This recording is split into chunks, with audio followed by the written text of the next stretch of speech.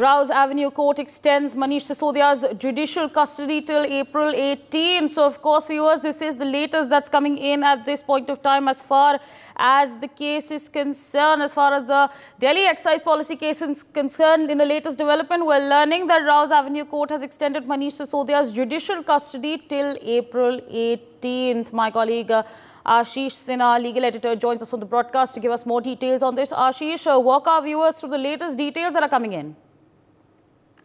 In the liquor policy case today, former Deputy CM of Delhi, Manish Sisodia, today produced before the Rouse Avenue Court because his judicial custody was expired today. And after the hearing, the court had extended his judicial custody till 18th of April. That means on 18th of April, again, the Tihar jail have to produce Manish Sisodia before the Rouse Avenue Court. The second important thing is that Rouse Avenue Court is scheduled to hear the bail application filed by Manish Sisodia today itself. So it remains to be seen whether the Manish Sisodia will get any relief from the court or not.